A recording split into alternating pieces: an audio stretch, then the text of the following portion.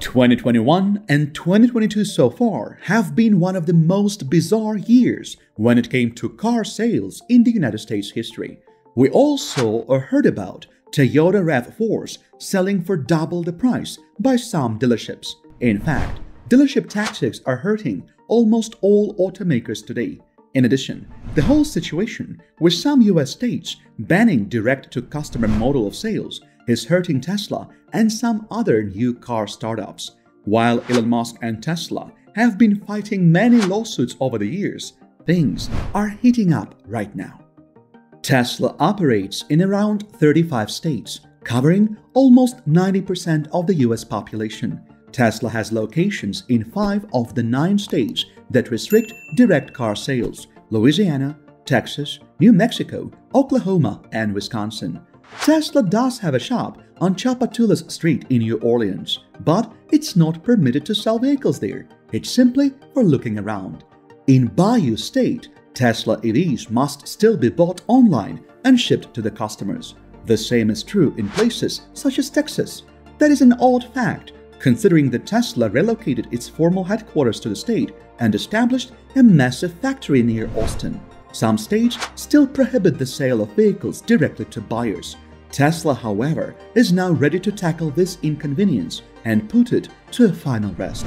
According to reports, the business is suing Louisiana to enable it to sell electric vehicles directly to customers in the state. Tesla branded the action as protectionist and anti-competitive. Looking forward, the Louisiana case will be closely watched by investors. Still, it should not have a notable impact on the stock. The concept was initially much more important to investors, but it has eroded as Tesla has developed. The dealer problem was brought up at the Tesla's first quarter earnings call. Obviously, we would appreciate federal legislation to enable direct sale in all states, Tesla's CEO Elon Musk said. However, we have seen no inclination on the side of Congress to implement such legislation that would overturn various state regulations. Unfortunately, we're going to have to battle it state by state. The last time the problem was highlighted by an investor before the first quarter of 2022 was back in 2016, and we believe that Tesla is now suing in Louisiana to test appeals in bigger states such as Texas. If direct sales were permitted, Tesla and the owners of its electric cars might benefit from decreased prices. Although Tesla is yet to officially debunk this speculation, the lawsuit is the latest in a series of battles to overturn direct sales restrictions in several states against Tesla, which circumvented established vehicle dealerships. Customers in such states must travel to adjacent states to get Tesla vehicles. Tesla argued that Louisiana authorities violated state and federal antitrust laws by prohibiting direct sales since 2017 and attempting to limit leasing and service of its vehicles in Louisiana. According to the complaint filed in the U.S. District Court for the Eastern District of Louisiana, Louisiana consumers' freedom is being unreasonably constrained by protectionist, anti-competitive, and inefficient state regulation. Tesla filed the lawsuit against Louisiana dealers, the Dealers Association, and several Motor Vehicle Commission members engaged in what it termed an illegal conspiracy to prevent Tesla from conducting business in Louisiana. Tesla also sued Michigan in 2016 over the state's direct sales restriction and struck an agreement in 2020 that allows Tesla to service its vehicles in Michigan via a subsidiary. With new legislative sessions beginning in numerous states, Tesla is stepping up its efforts to enact new legislation that would put the problem to bed. Tesla is asking supporters in Oklahoma and Mississippi to utilize its community platform to help oppose the proposals that might prohibit direct sales of electric vehicles. This is due to outdated legislation designed to shield franchise dealerships from manufacturers attempting to compete with those who have invested much in establishing a sales and service staff for them.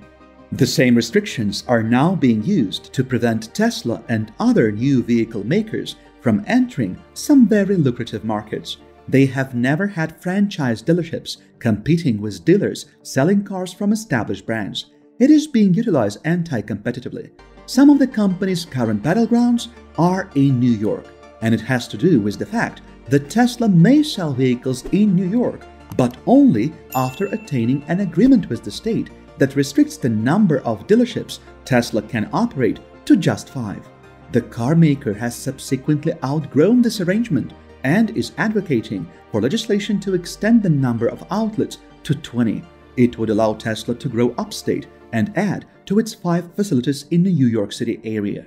With the launch of the Model 3 in more significant numbers this year, Tesla would benefit from having additional retail stores and service facilities in the state. However, it is unlikely to pass without some pushback. Before the measure was even presented, it has been discovered in December that local dealers were already preparing for a battle and launching a propaganda campaign. For the 4th year in a row in Connecticut, Tesla is attempting to push legislation to enable direct sales in the state.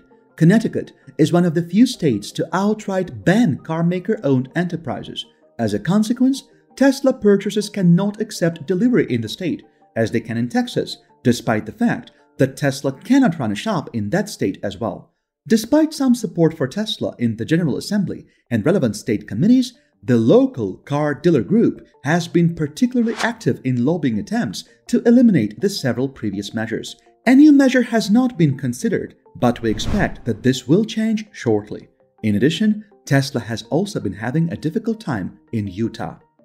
The company believed it could operate in the state under current law, so it constructed a $3 million store in Salt Lake City back in 2015. Still, the full-fledged store was demoted to a gallery service center 2 weeks before the opening because the Utah Attorney General's office ruled that it violated the state's direct sales law. They secured a used vehicle dealer license and fought the state for the ability to sell. Still, they lost the direct sales challenge last year before the Utah Supreme Court. After battling through the courts, the carmaker is back in the legislature with a new measure submitted by Republican Kim Coleman. The measure is presently in the House Rules Committee, and no hearings have been scheduled. We hadn't heard much about Tesla's attempts to legalize direct sales in New Mexico until they asked for support for a new bill.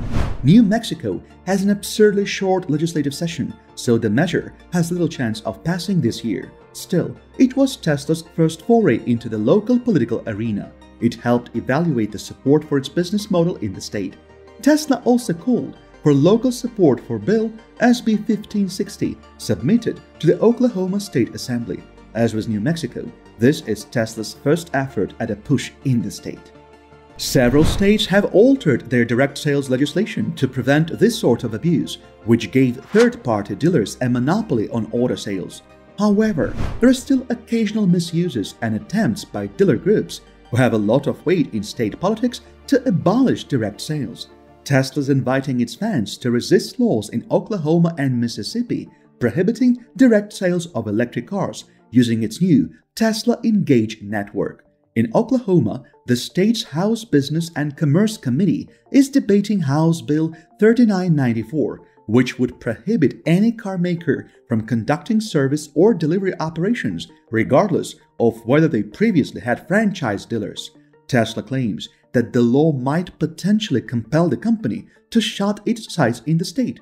If approved, this law may compel Tesla to shut its current Oklahoma stores and bar Tesla from delivering electric cars to anybody in the state, forcing residents to fly out of the state to maintain their vehicles or pick up their new Tesla vehicles.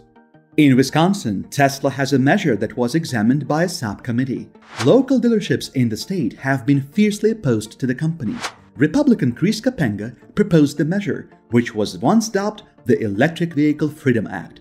Unfortunately, it doesn't seem to have moved forward since the public hearing. Other battlegrounds, including Michigan and Texas, face much more challenging circumstances. Tesla is presently suing the state of Michigan for the ability to sell its vehicles instead of going through the legislative process. It's expected to be a protracted court struggle with no clear conclusion. Tesla is constantly attempting to pass legislation in Texas, but has had little luck.